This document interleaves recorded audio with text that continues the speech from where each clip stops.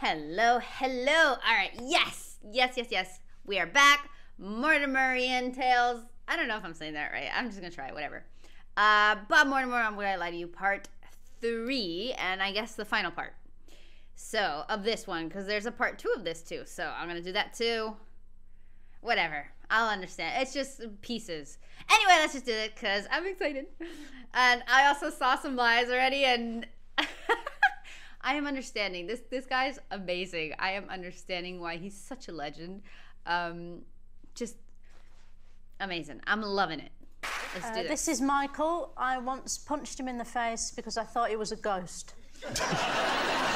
Bob, how do you know Michael? This is Michael, and after cutting his hair, I got a job on a campsite as a hairdresser. And finally, Lee, what's your relationship with Michael? This is Michael.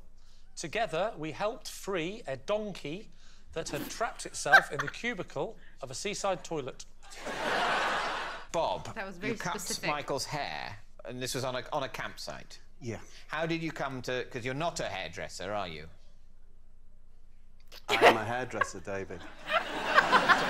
You previously worked as a hairdresser, had you? I'm from a family, I'm the youngest of 4 boys. And in my family tradition is that the eldest is a priest, then a lawyer, then a teacher, and then a hairdresser. So it fell to me to take up the scissors. I was given my first set of scissors when I was 13. I actually had a pair of scissors when I was younger than that. Were you the 4th child? Yeah, no, it wasn't. It was more for, you know, cutting out bits of coloured paper. Oh, no, these were Japanese steels. These were Yasakis. Right, OK. So you were given these hairdressing scissors at the age of 14? Yes. Had you undergone any further training, or just were encouraged to experiment? Well, here's the rub, because Michael, or Mickey, as you know, Mickey the drink, he's...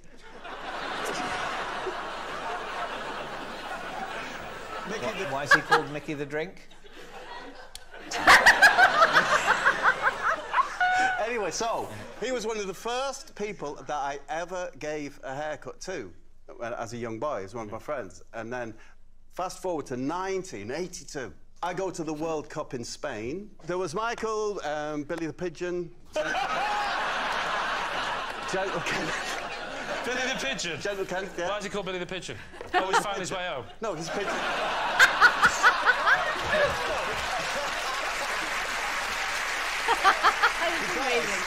He had like a fat chest. We all went to Spain.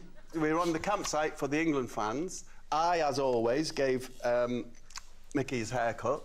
And the one-man army from Nottingham, the Nottingham Forest fan, caused all the trouble out there. He demanded that he had a haircut. What trouble did he cause out there? Well, for example, he rushed to the cafe that we're in and threw a coin like that.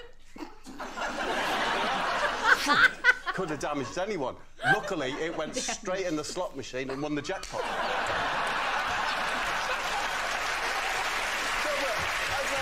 Oh, my God. It was really rather simple story. So I cut Mickey's hair, I'd done since he was 13. So you'd cut his hair regularly. You first did when he was 13. When he was 13, one of the first people you were his regular hairdresser. No, that would be a lie, but I would always cut Mickey's hair. Yeah. I was seen doing this, and before you knew it, over the course of the next 10 days, I probably did 50 to 60 haircuts. And were you paid for these haircuts? I believe I that. probably was, but in kind. Right. Oh, Because I believe that. the only thing any of these English fans could say was huevo solo, and that got you an egg sandwich. And I seem to remember that people, because I was cutting hair, it was always in the morning, that someone would bring me, oh, mate, you're busy cutting hair, you have a huevo solo. So you were paid in egg sandwiches? I think maybe I was. And you did 50 haircuts over, what, how many days? I think that was probably 8 days. So you're having 50 egg sandwiches over... I mean, I'm interested in the haircuts themselves. Yeah. Was there a signature style? It was the early 80s. Were there mullets going on? I mean, what was the look? It was a feathered look. I was expert at. It was called, where I'm from, it's called the foffer. You'll probably think of it like Rod Stewart. Oh, it's a lovely look. Layered at the bottom. Yes. Yeah. Do you still cut hair now? Oh, not so much now, Robert. To be honest with you, I can't do the cuts. What? Did you hear that? I can't do the new cuts. the new cuts. We need an answer. David's team. Wait. Okay, I'm gonna say true. First of all, I mentioned this in the James Acaster. You guys taught me. I was saying it wrong. Acaster video with the haircut.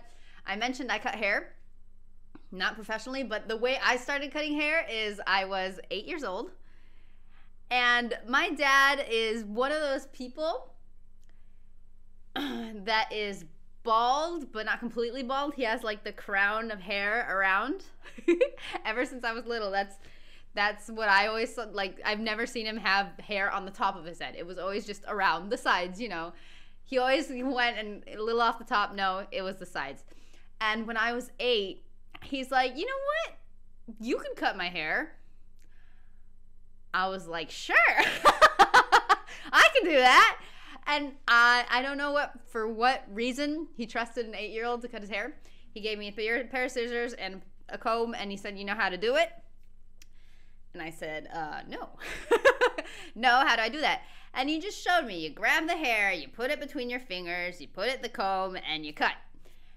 I was like, all right, I got this. Let's do this. And I cut his hair. And he let me. He trusted me. He wasn't even, like, looking in a mirror or anything. He wasn't, like, concerned at all. I guess because it wasn't that... I couldn't make his haircut look worse. There wasn't that much to cut and that much to change. So, I don't know. He just let me, and when I was done, it wasn't that bad. Like, it didn't look like an 8-year-old cut it, and he was fine with it.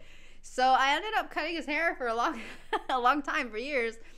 And then every once in a while, like, my brothers would need touch-ups and stuff, so I would help them out.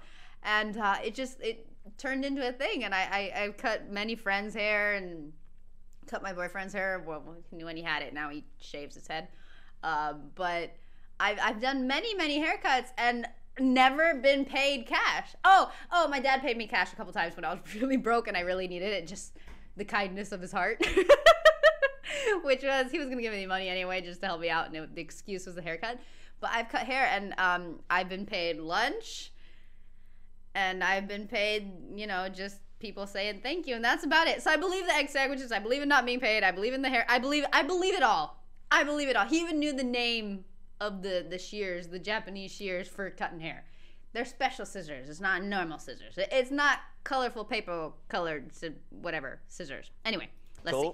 Diane's ghostly guy, Bob's campsite client, or Lee's donkey do-gooder? Well, I kind of want to hear the donkey story, though. First, when I heard Diane's story, I thought that was a lie. And then I heard Bob's story, and, Lee's story, and then suddenly Diane's story seems a little bit more real. I think it's Bob. I think giving your man a haircut is the truth. 50 haircuts in a week, paid in egg sandwiches. The 50 haircuts is a little much in a week. I don't know that you can do that hairstyle with one pair of scissors. I'm from a family of hairdressers, and I just don't think you can do Rod Stewart. Family of hairdressers. Scissors, Did you have more than one pair of scissors with you? No, my response to that, Nadia, is a family of not very good hairdressers. two sets of scissors? He looks round about Bob's age. Edward Scissorhands type thing. Yeah.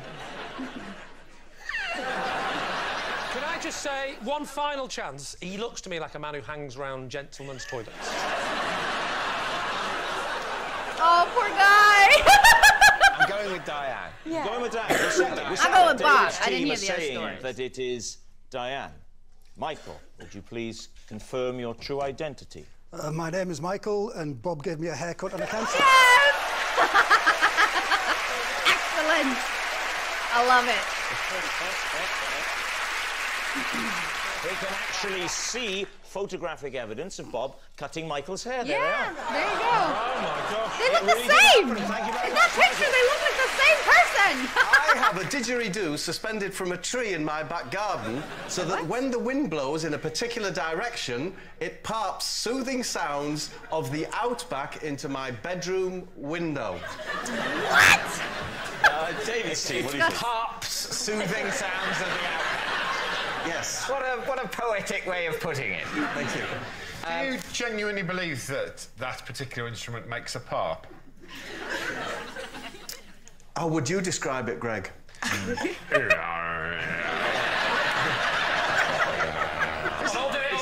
And how soothed do you feel? Right, well, stop harping. I get this every night in my house, please. Is it Bob? It's in a tree. Yeah. And you made a conscious decision to put it in the tree? Yeah. I thought you said it was hanging from a tree. What it is it's trapped in a V. Is there a name for that area of a tree? Is it called the Clooney or something? It's called... Clooney? Also not to believe George Clooney's holding a didgeridoo of a tree in his garden. Why don't you believe this? This part of your finger there is called the Clooney. Is it? So I'm assuming...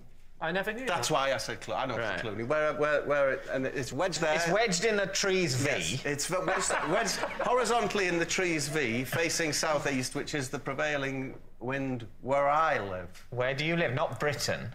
Britain. No, the prevailing wind in Britain is southwesterly. It doesn't happen every night. So tell us what this sound does for you, then. You're lying in bed at night and you had a lovely day, you're just settling down, and you hear... And then what happens to you? I'm soothed. And the mind is soothed. You know, you get things that will do the same thing to, say, your throat. Yes. That does it to the mind. What if your brain's fine? You don't want to hear that every time it's windy. You're always soothing your brain. That's what sleep is. Hence the success of the pillow. Yeah. Can I just say, though, Bob, I've been led to believe by out-of-work hippies over the years that the didgeridoo is an incredibly difficult instrument to play, and yet it would appear that all one has to do is to pass air through it. No, well, you have to position it correctly, just as you would have to over your mouth. I've done that by utilising the Clooney of a tree. You're using the Clooney of a tree as human lips. Even to get any kind of noise out of a didgeridoo, the Clooney, which it doesn't exist on Bob's tree, would have to be flesh-like, because Aboriginal doesn't just go because it's not just wind, they use their lips. Very good point. Very good point. Just coming up this time of year, I admit it's a lot better. In fact, I have a wisteria that grows through the didgeridoo. I don't know what that is either. He's so serious. And when the wisteria comes into leaf, not only does it pipe the wind towards the didgeridoo, but it acts as the lips. It's long been said that if the wind blows in the right direction through wisteria, it can play any instrument in the world. It's time to decide, David. OK, we need to make a guess. What are you going to say? I think it's a lie. Of course it's a lie. I want it to be true, but I'm going with lie. But I want it to be true just because... just to get these guys wrong, man. Just to confuse everybody. I don't know the words they're saying. I don't know what a hysteria is. I don't know what a didgeridoo is. Ow. I just have to play off by what they're saying, that it's an instrument that you need to blow on it. Like, it's just not wind. I don't know. I'm saying lie. I'm going We think it's a lie. I think it's a lie. Well, please be. Bob, were you telling the truth or were you telling a lie? Please be true. I was lying. I want it to be true. I recently had to charm a spider out of my shoe by tooting a flute at it. David's team. Wait. What? I need to hear that again, because I don't know what I just heard. He did what? I'm sorry. I recently had to charm a spider out of my shoe by tooting a flute at it. Why is the word charm? Not scare it. Charmed it. So, where were you?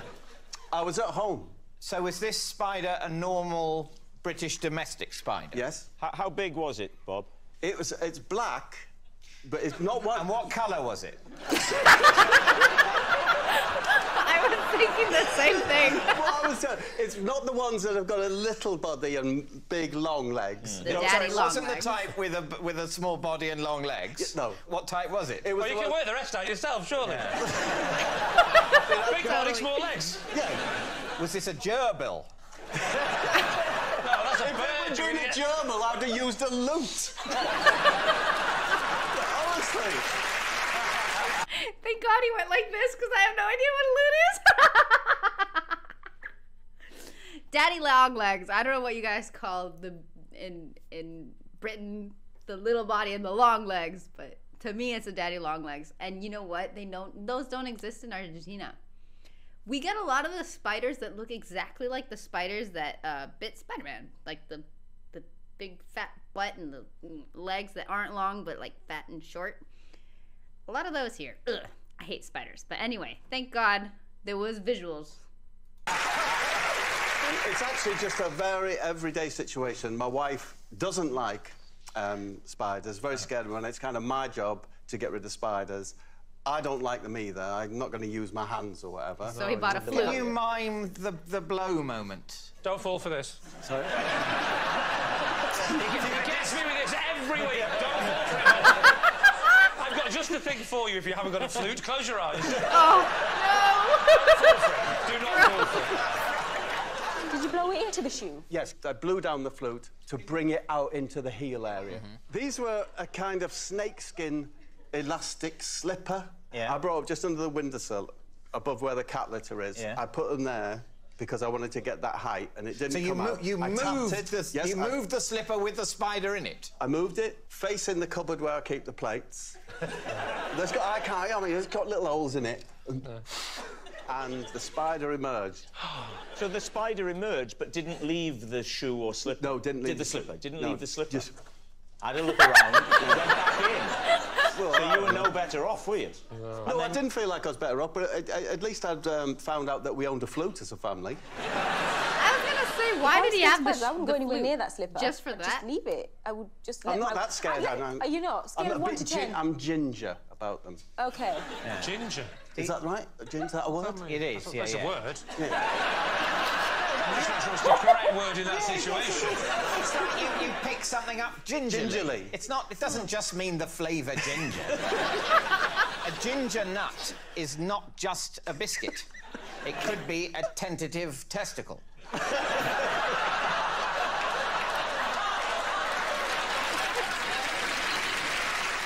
Do you now know who the flute belongs to? Yes, of course. It was my son's flute. Your son, is he a flautist? No. We hoped he would be, but he could never find the flute.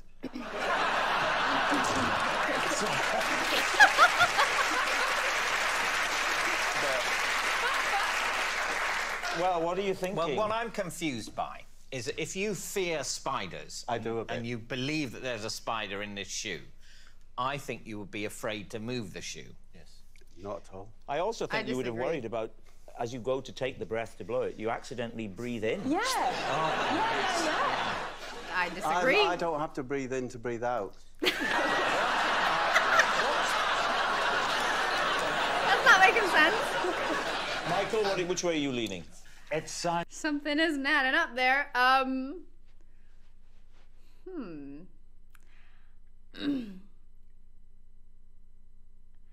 confused as why a flute. Like, was he trying to get it out with the sound the flute made, or was it air?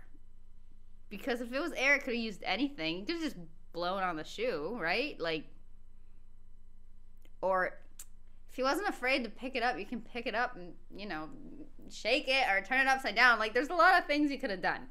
But since it's Bob, also the word charm was in there. He was trying to charm the spider, not get it out. Anyway, since it's Bob, I'm going to say it's true. Just because I disagree with the lady that said, if you're scared of it, you wouldn't touch it. That's not true. I'm scared of spiders, and I gingerly touch the object they're on and throw it out in the patio. I don't like killing spiders. I used to kill them, and then my boyfriend said, no, don't kill them. So I don't kill them anymore, but I take them outside. And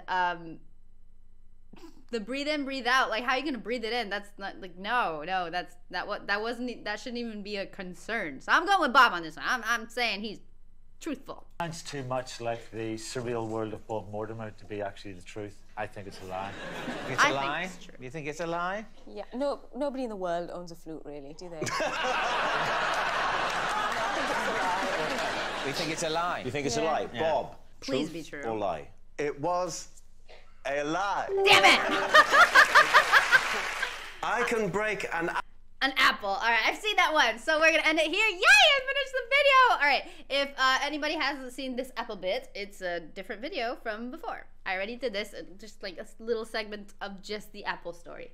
So ta-da, I did it. This is amazing. And I believe somewhere of more like compilation of just Bob. This says part 1. There is a part 2, but I think it's called something different. So I'm gonna look for it, and I'm gonna find it, and I'm gonna keep going. And I'm gonna watch everything Bob. I love this guy. This guy is amazing, hilarious. I guessed several right. I only got, dude, I can't even remember. I only got a few wrong. I'm understanding this man. I'm getting on his wavelength. I don't know if that's the right word, but you know what I mean. We're understanding each other. We're getting there. Anyway, this is amazing. Thank you guys for suggesting this. I absolutely love it. I'm having the best time being able to react to this stuff for you guys. It's not just for you guys. It's for me. This is amazing. I would have never learned about these kind of shows and these people and just everything that it brings me so much joy. I love it. I absolutely love it. Obviously, it's not something that's like available to me on TV or anything. The only thing available to me on TV is Argentinian TV, and Argentinian humor is just absolutely awful. I'm sorry if any Argentinians is watching, but it's atrocious. I do not resonate with Argentinian humor at all. So I'm loving the British humor. So anyway, there you go. I completed this in 3 parts, so that's nice. I will find the other part of this to keep going, watch it all, watch more Wilty, watch more, just everybody. I want to see more Lee Matt. I want to see it all, man. I love it. I absolutely love it. I'll keep going. Anyway, guys, thank you so much for watching. I really appreciate it. I'm glad if you enjoyed it. Whatever you guys are off to do now, have a great one. Have a great week. I don't know, just live life. Enjoy it, love it, all that. Anyway, guys, thank you all so much, and I'll be around.